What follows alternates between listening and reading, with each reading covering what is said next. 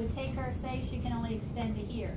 So as I get to the end of her range, aren't I doing kind of a low load, long duration stretch? So I hold her there, and then I said, what happens if I give some inhibitory pressure on her tendon?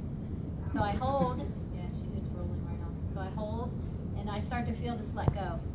Okay, so I can get a little bit more range, and again, I've now gone to that end range, and I'm getting that long duration stretch, low load, long duration. I keep my pressure on my tendon, and I try to get a little bit more range.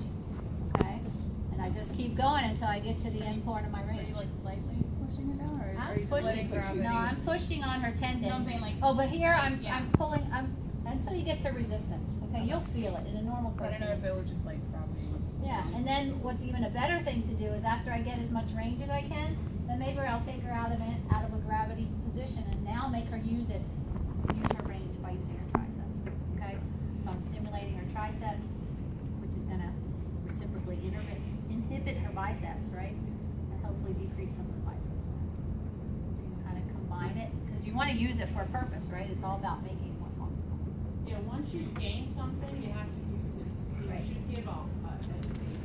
Home exercise that's going to use it, you need to do something that's going to use that muscle in its lengthened position. Right, or you could bring her over here and use it, right? Then you can get her into extension. Okay, so do something. You don't just get range to get the range of motion. Okay, you want to use it for a functional activity. You give it so that you continue to use it and make it functional. Perfect.